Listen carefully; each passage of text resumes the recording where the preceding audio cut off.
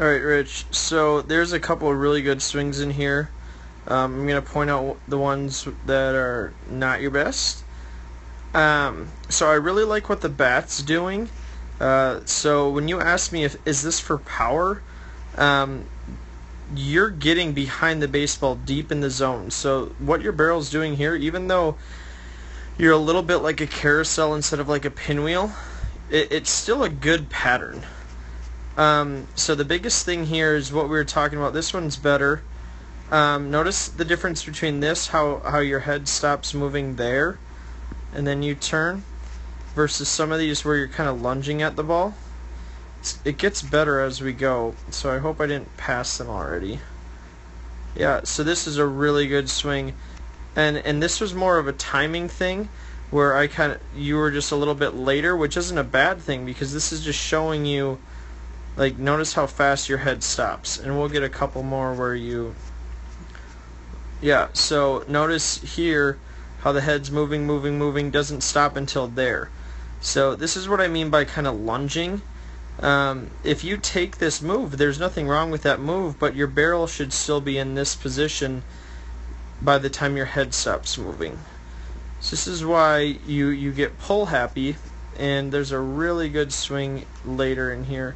Again, head's moving, so that's what we're trying to avoid. The swing pattern is good, but it's just recognizing what is good and what is inconsistent.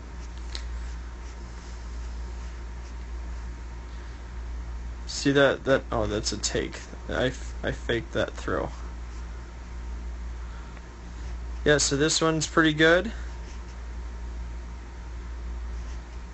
Really, the barrel path is really impressive, Rick.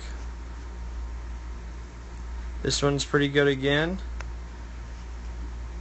Good contact point right there.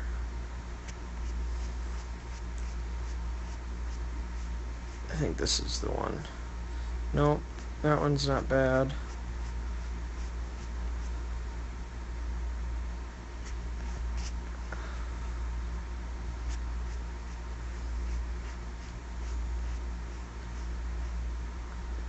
Yeah, that one got real lungy. This one right here, this is splattered. So notice you haven't really lost a lot of barrel position. Foot's down, started a little bit soon, but notice how your head stops, you're over your back leg. This is crushed right here. So if you can replicate this one right here a little bit, so we shouldn't see, essentially you should be landing with your upper half like this. So the upper half's a little bit early in relation to your left heel getting down, but this is easily your best swing of the group.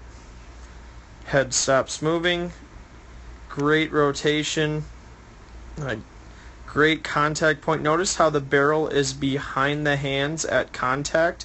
That's exactly what we want. That means the barrel's accelerating behind you into the baseball. Great swing right there, and I mean that. This isn't just a great swing for you. This is a really good swing no matter who I'm talking to. So good for you for picking up these ideas and really latching onto them quickly. So it's fun to watch.